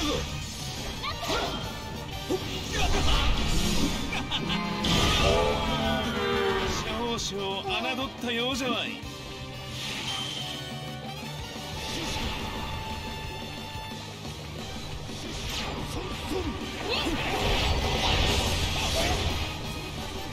ここなら存分に暴れられそうだ。続きと行こうぜ。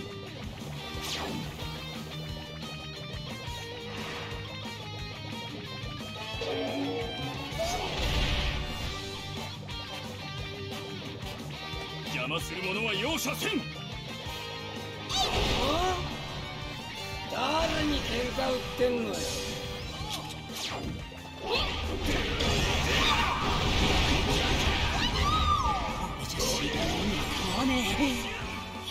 海は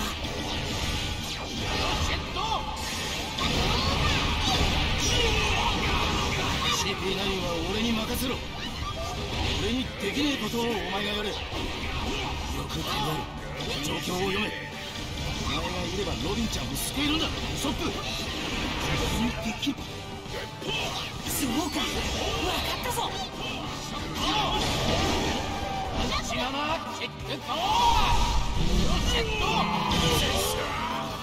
いつらまともじゃねえ。 I'm not a monster. Who'd you call a monster? I'm just a cute little reindeer. Don't call me a monster. よし、先に進むぞ。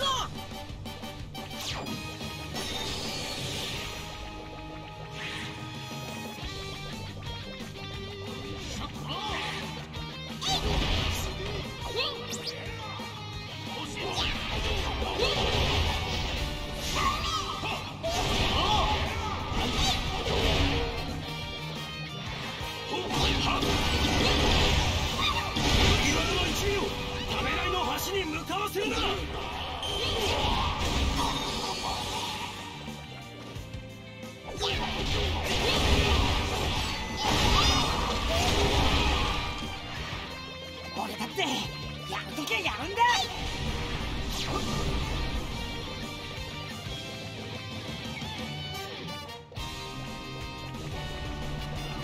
よっ、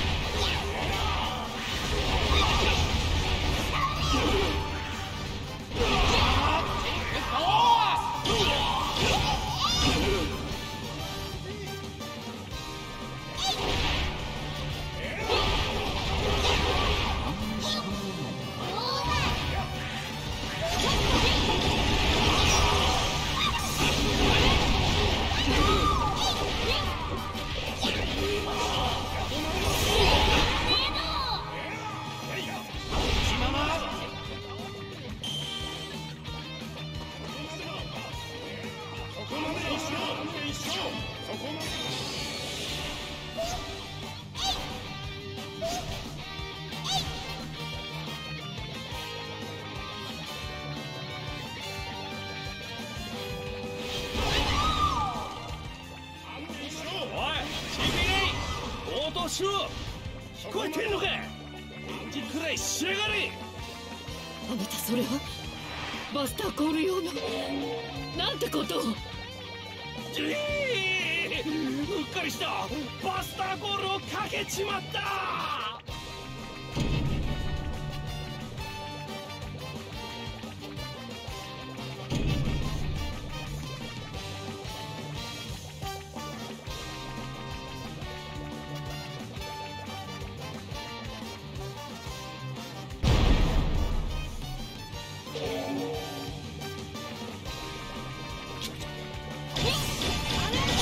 ニコ・ロビンを連れて先を追い急ぎ、私はここで海賊を始末しております。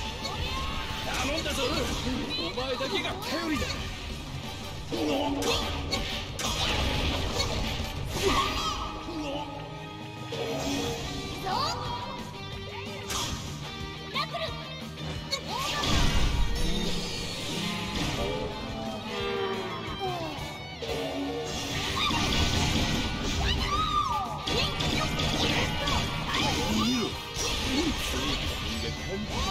開いてバスターコールで来る軍艦のためだ。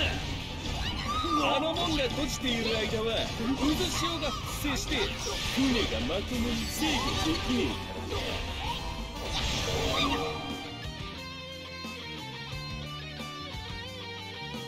らな。バスターコールによる砲撃が始まった。この島全体が崩壊するのも時間の問題だな。天井が崩れて瓦礫が。早くためらいの橋へ向かえ。四号の塔が崩れるぞ。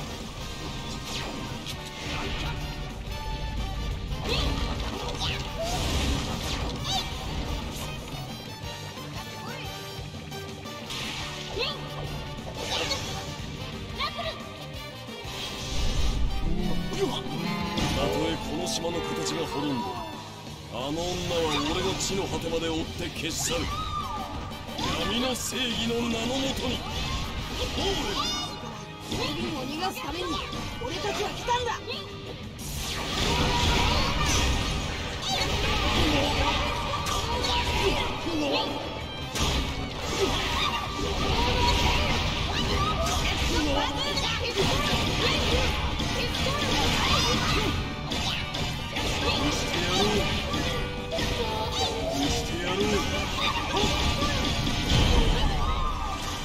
That Kung Fu Do. ロビン、今助けに行くからな。まだだ。まだ終わっちゃいねえ。海賊は誰一人逃がすんじゃねえ。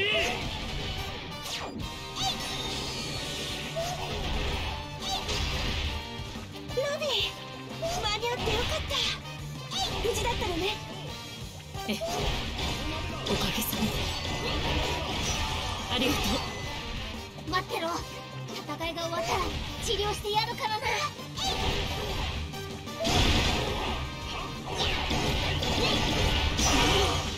ラプル。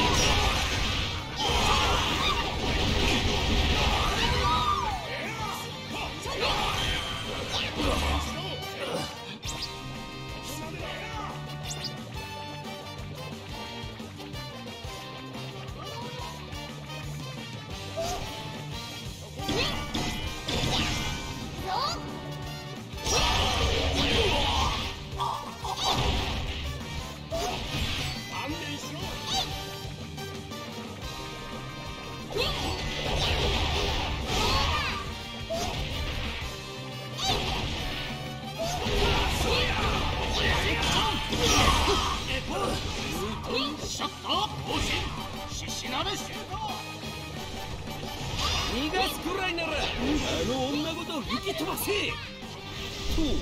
大将青木より言われて大将青木より。よしね前回砲撃開始。ここまでだ。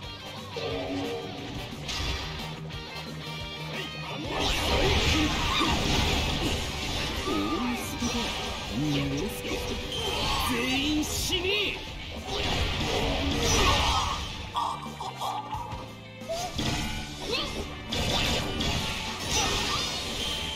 油断したな。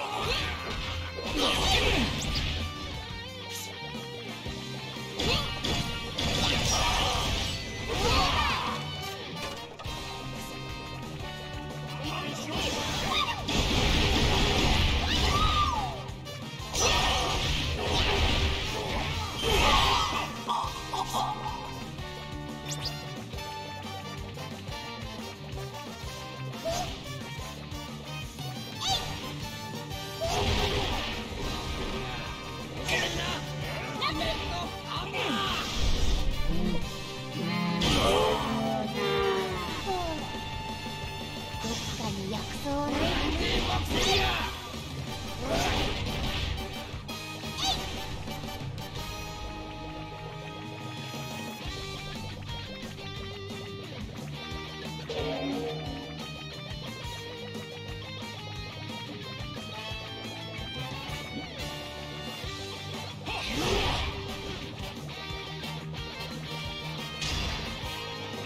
勘弁しろ。ここまでだ。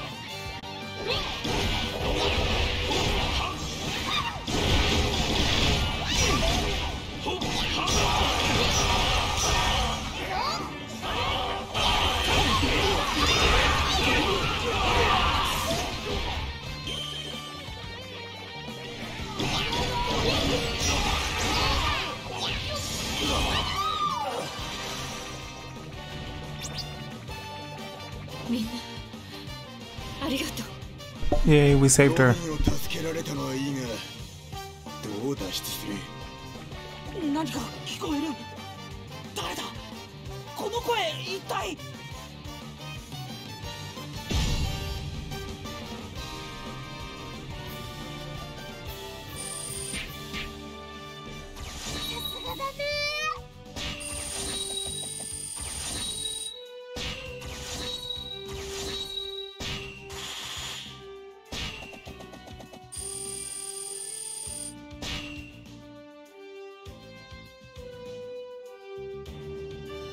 Alright, well, I think that's going to be my 2 hours. That was very fun. Shaking it up a bit. I know I did Rainbow Six for several months already. Like the game very much. There's a little bit of, I want to say, toxicity in it. That's not a hot take. It's just, you know, I used to play it with some friends, but now I don't really have much that play at the same time. And so now I'd rather stick with something that is pretty wholesome, something that I like and enjoy. So yeah, this is our 2 hours today, and tune in next week again. We're gonna do another episode of One Piece Pirate Warriors 4, and next time we will either use Nami, we might use Usopp, Frankie, or Robin. I'm leaning towards Robin. I'm interested to see what she can summon her hands to do. But yeah, this has been fun. Once again, be back on next Wednesday. Actually, I'm going to be back on tomorrow, but if you want to check out specifically this game, back on next Wednesday. And tomorrow I'll be playing not Killing Floor, that was yesterday. Going to be doing some Warhammer Vermintide, like the game. Still interested in it. But yeah, pretty much where I left off. I'll make sure to save where I was, pretty much. And I won't start off again here because my character, whoever it is, won't be strong enough. But if I do Chopper again, I'll make sure to start on here. But yeah, this has been great. Thank you very much for stopping by, and thank you again. Y'all have a great rest of your day. Oh yeah, this is where I stop it. But I stop.